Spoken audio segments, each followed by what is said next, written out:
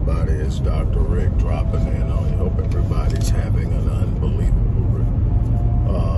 week to this point. Hope you got off to a great start. Look, I'm going to get to this because there's a lot I'm going to cover in a very short period of time. I didn't want to do 3 separate videos, so I'm about to combine 3 topics that are contentious right now that definitely need some time, and I'll probably come back and give each one some individual time, but I wanted to weigh in on this. If you have followed me, you know the routine. If you believe in the work we do, look in the description box and look at the ways that you can give and donate and support the work we do. If you're unfamiliar with the work we do, there's a link to the organization's website where you can follow our work. You can look and see what we've done and what we are doing and continue to do as we expand. Again, if you believe in me, show some love, show some support.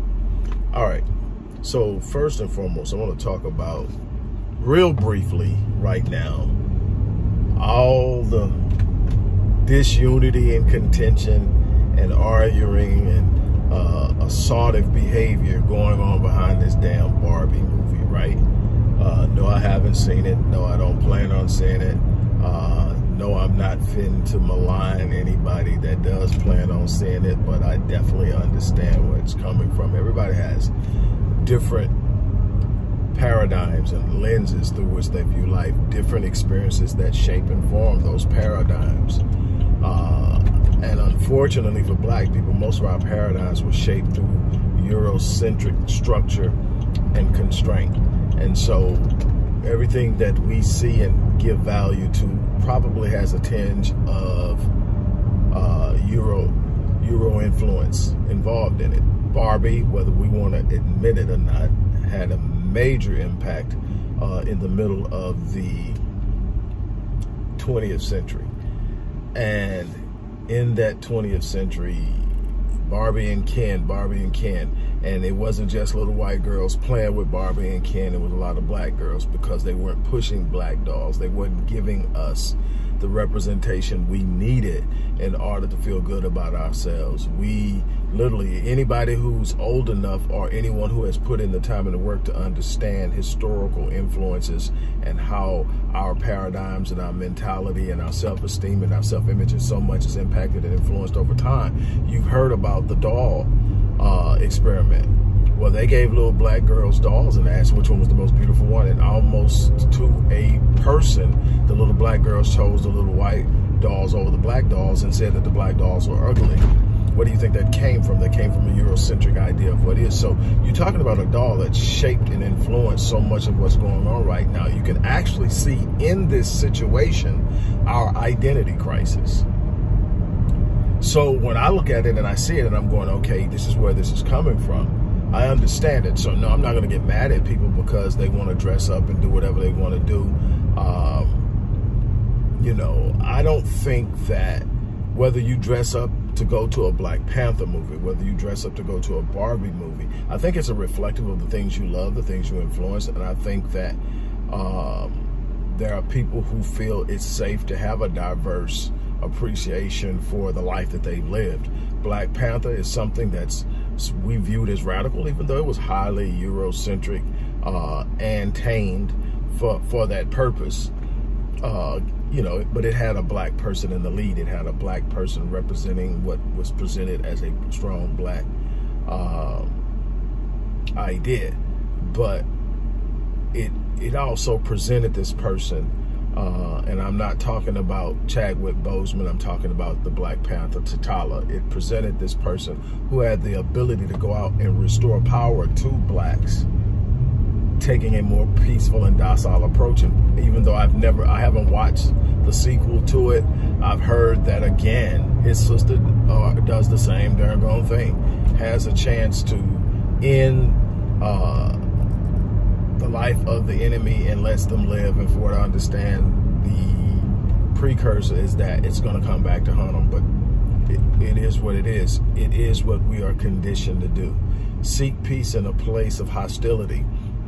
Extend peace and courteousness in a place of total turbulence and hostility. We just are programmed that way. Number one is we are innately inherent that way. We have warred, but it has always been for different reasons. We don't war from greed. Well, we didn't used to war from greed. We war to defend, to protect value systems, tribes, and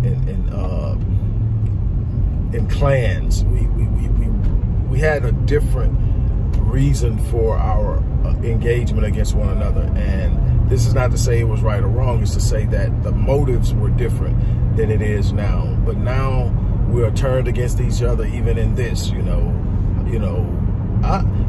I'm in a different place. My brother Malcolm said that we have to be real careful how we talk to and handle people who don't know what we know, because we once didn't know it. And I always try to approach life with that mindset that, number one, I don't know everything, so I might not be right. I try to be as on point as I can, but there are times that I may be off. So that's the first thing. There's no way for me to know 100% certainty, because I never will have all of the information. I'll have as much of it as I possibly can, but I'll never have it all. So that's that. So I'm not dressing up to go do no Barbie movie, probably not even going to see it, but I'm not going to malign the people who do. I am understanding where it's coming from. I think when you don't have representation and the only things you identify with happen to be of a Eurocentric origin and creation, it's naturally gravitating towards that. Hell, I mean, the fact that I can sit up and talk about Barbie and Ken, even though I never had a Barbie or a damn Ken, tells you just how influential this was to the childhood of the people that I grew up with, and before that, and still right now today. It's a reason why you can throw that pink up, have this movie, and it explodes that way, because that doll was just that influential. So then the idea that all of a sudden we are the most maligned and marginalized people on the planet, all of a sudden, we are going to become awakened, and we are going to have a large surge of black awareness, black pride, to the point that we won't show up at this movie, that we won't get on board with a trend that is absolutely ridiculous in expectation. Is it a good showing for us? That's up for debate. What's not up for debate is the idea that you can't expect us to all of a sudden be somewhere we haven't been in the last 100 years. You can't expect it. This is where we've been. We've been here. They've been able to play this and do this and move right along and make plenty of money off us in the process forever. And I don't see that changing anytime soon, because we avoid the real, true, substantive content that we need to be consuming in way of sensationalism, in way of being entertained. And so it's so easy to misdirect us. It's so easy to keep our minds off the things that will actually empower us. So that's that. The other one is, okay, this is going to be real short, because I get a headache just thinking about this broad. And if I'm calling her a broad, I have absolutely no respect for her whatsoever. She has my complexion, but she does not wear my history, my struggle, my state of mind. She does not represent my people, and that is State Representative Reverend Kimberly Daniels out of Florida. Florida is at this point now where at least on the surface it looks like, and obviously you got to be very careful how you take information, because you got two warring sides, two warring factions amongst the same clan that are presenting things in different lights to gain ground. I'm talking about politicians, and I'm talking specifically about Democrats and Republicans. Okay, we already know that that's a red state. So whenever you get something, you got to be very careful of the origin, because it's coming from more than likely a Democrat who's trying to paint it in a certain light to build certain momentum. We've gotten to the point, especially when it comes to black people, that they don't even attempt to sway us with anything of substance. They sway us with, they're being racist again.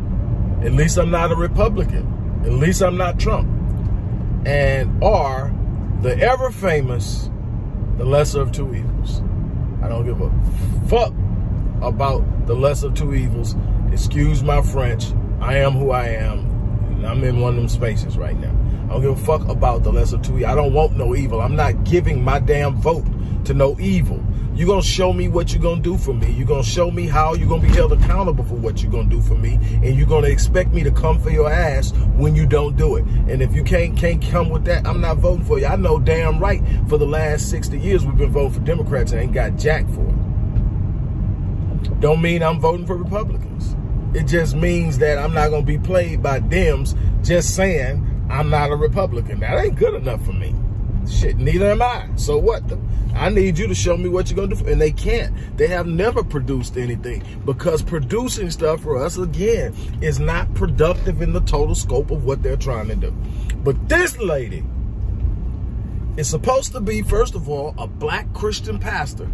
Got to watch that evangelical stuff because white evangelicalism doesn't just come from white people. They always prop up blacks that will say what they want us to hear because we'll receive it. This broad has been going around preaching sermons in black churches that slavery was beneficial to black people. And she's preaching to the ignorance of overly religious-minded blacks that's been heavily inundated with religion versus spirituality and the side of understanding their relationship with God. So anything that sounds anything other than that, they lose their freaking mind. They'll go. It's amazing how powerful this religious thing is when you're able to manipulate it and use it. And I can't get into it because I don't have the time. But we've been manipulated with it for so long that very few of us are really truly operating in the true scope of God's design for our lives because we're too busy trying to stay within the lines drawn for us and prove that we belong there. And that's not even how it works, but okay. She is sitting up talking about it is a blessing. She says slavery was a blessing. She says because if it wasn't for slavery, she'll probably still be in Africa somewhere praying to a tree. First of all, it's extremely disrespectful to African spirituality.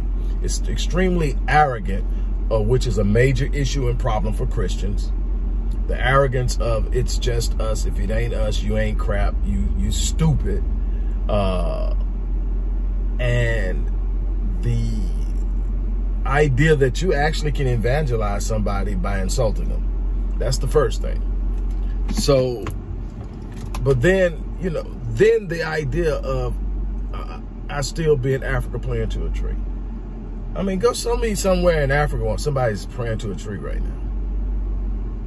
Africa has some of the most beautiful cities. Africa has some of the most thriving places. Africa is the most richest continent in minerals and resources in the world. Africa is the birthplace of some of the most greatest minds ever. And yet this is what she is saying, and she's saying it because she is being rewarded for it. Don't fool yourself. There are some delusional people. There are some people that are absolutely 100% delusional. But I trust me when I tell you, whether she's delusional or not, she's taking this stance because there is a benefit for her to take this stance. And she's willing to get out there and do it because her God isn't God. Her God is her money or her political clout or her political career or a combination of that and the bag. But she's chasing something that she thinks they can give her, and she's championing and parroting the very thing that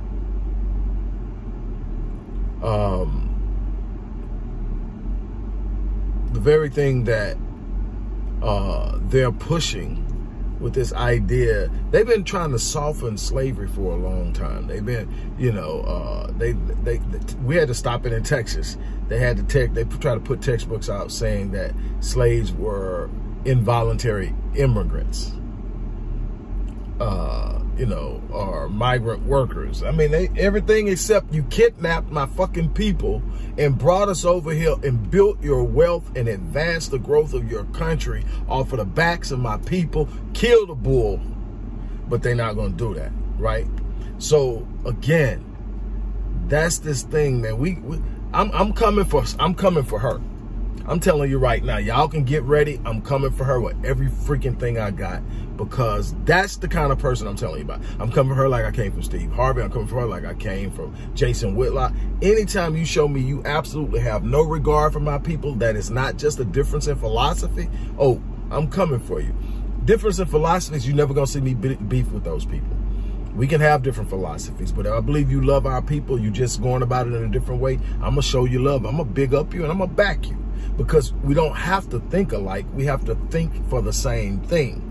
Now, this person doesn't have blacks in mind. She has a career.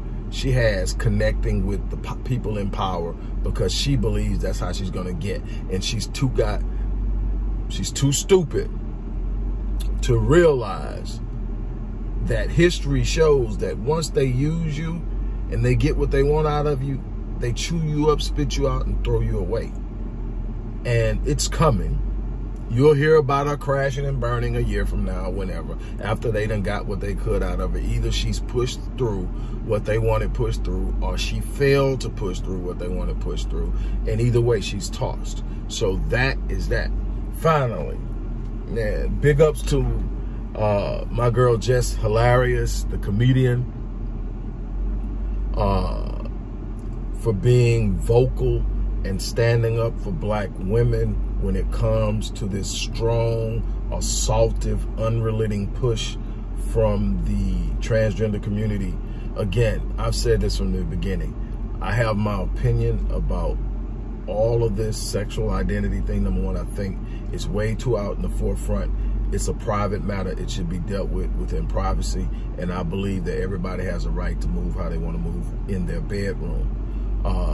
Whether I agree with it or not, but I have a right to disagree with it. And I've given my opinion on it. This isn't about my opinion. This is about how there's nothing I mean, I'm pretty sure it is. I'm pretty sure there's something I can't stand more than this. But right now, I can't stand a sensitive bully. What do I mean? Somebody that's always offended, but always picking on people. You want somebody to feel you, somebody to give you space, to give you your space to be what you want to do. We give it to you. What do? You want to take more. You want to take more. Now you're actually assaulting and attacking women because they are cherishing something precious. That cycle of life that you cannot emulate. And let me explain something to you. I'm going to go a little bit deeper, then I'm going to get off of here than I would normally go. Because they're breaking it down to talking about a woman's period. And women have gotten to the point where they don't feel they have much to hold on to anymore, because they've been now designated not as women, but as cis women. And so that you can still fit other types of women in this. And we're all women collectively. No, this is what's going on. If you want to be considered a transgendered woman, you are a transgendered woman. I'm not going to argue with that. I don't believe transgendered women should be competing against biological female. Absolutely not. And there's a bunch of physiological, scientific data that backs that up. I've written on it. I've talked about it. And whatever. What I'm talking about here is the purity of what's born and what cannot be emulated. You can declare, I identify all you want to. And I'm going to support you in identifying and what you want to identify. But don't assault the woman who is born into this unique and precious place that is so important to the overall survival of humanity.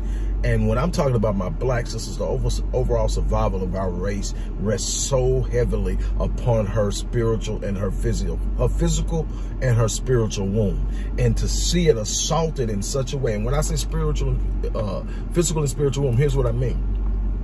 See, no matter how much you try to say this, born being a biological male versus a biological female, and these things that are identified as man and woman is uniquely different, and you can't squash it, you can't marginalize it.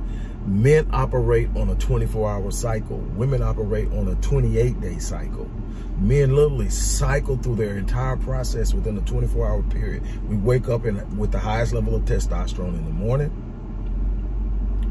makes us aggressive, makes us hungry, makes us ready to go out and do what we got to do what it is we're supposed to do.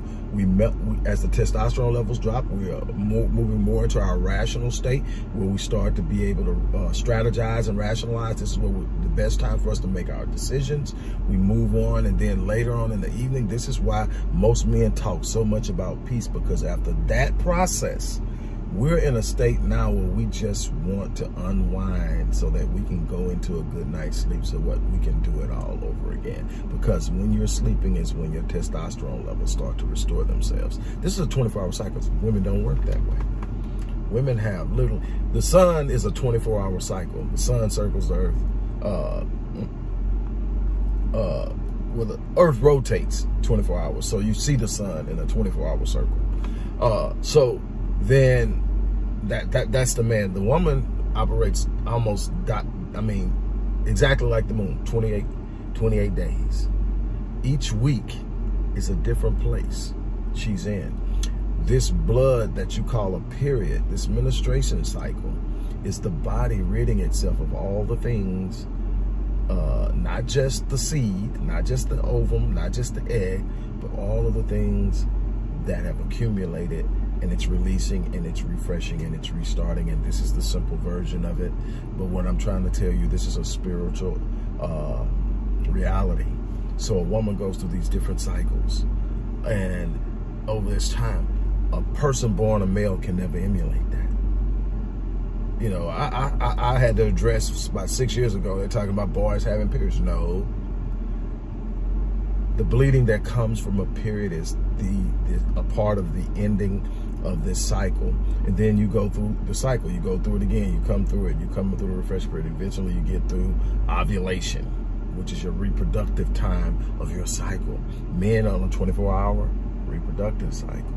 All of these different things change how your mind speaks. The woman's, depending on where she's in her cycle, her hippocampus, her pleasure and memory center, all this stuff is different. So that's why she goes through these moods. It's not emotional disruption, it's emotional specificity. And so again, this whole idea, but I want to speak up to the sister, because in her own way, she came and she said what she had to say, and get off of it. Do your thing. This isn't about hatred. This is about hate. You don't get to do your thing and then step on mine.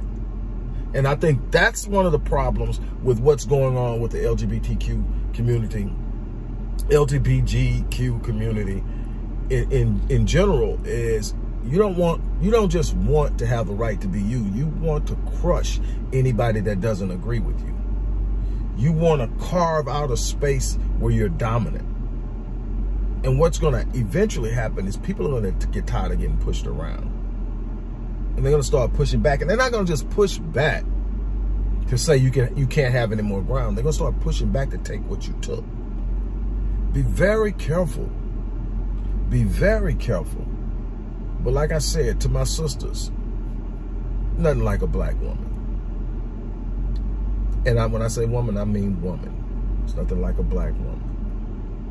To everybody else, how you identify is ultimately your business.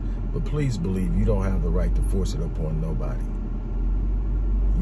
Just like you want someone to respect you, you're going to have to respect others. It's that simple. On that note, look, I'm going to get ready to get out of here. Again, as I said in the beginning, if you believe in the work we're doing, you're probably looking at like, this dude's a doctor. Yeah, I have dual doctorates, actually. And I could actually be pretty eloquent in my presentations. This just wasn't one of those days. And I don't present falsely. I'm who I am. You're going to see me 9 times out of 10 in the summer in a shirt, t-shirt, short sleeve t-shirt, tats showing, earrings on. That's who I am. In the few times I have to clean up, I clean up well. But I lead with my intellect, my experience, my wisdom, and my ability to make things happen. I don't have to do that. My mentor told me a long time ago, because I don't like wearing suits, I don't like conformity. I don't conform well at all. You're not gonna make me be what you want me to be and do what you want me to do. That's why I've been a business owner the vast majority of my life, because I'm going to move the way I want to. But he told me, he says, if you want to really be successful in a world that wants to dictate how you move and you don't want to move that way, you're going to have to understand this one truth. He who has the goal makes the rules. So I went out and I got the goal. The goal is the knowledge. The goal is the experience. The goal is the capacity to make things happen. The goal is the love of my people, to help them get to places they can't get by themselves. I went out and got the goal in business so that people who don't look like me need me. They have to deal with me the way I want to come. And I got it good enough to where if they don't want to deal with me, I'm good with it. You're not going to force my hand. Now, if it's a thing and everybody's showing up and it's a formal dinner or it's something like that, if it's a wedding or whatever, you know, I put on a whole damn tuxedo for my daughter's debutante ball. But those my babies, you know, again, they the boss of me. They are the boss of me. But other than that, you know, I'm going to be me. And I'm going to let you be you. Throw your three-piece suit on. I'm going to tell you how tight, you sharp you are. And then every blue moon, I'm going to throw one on so I can be just as sharp and tight as you. I just choose to do it a different way. And that's good. Everybody's who they are. Everybody's got to live their lives. My thing is, at the end of the day, it's not going to be what you wear. It's not going to be what you drove. It's not going to be where you live. It's going to be what you did. What kind of impact you had in this world. Whose lives you touched in this world. That's what's going to matter. The legacy that you're writing with your life each and every day is what's going to matter, because that's the only thing going to be left to speak of you when you're gone. So I'm writing a legacy. What are you writing? On that note, if you believe in what we're doing, go to the description box, find out how you can give and show some love. Other than that, I'm out of here. Take care.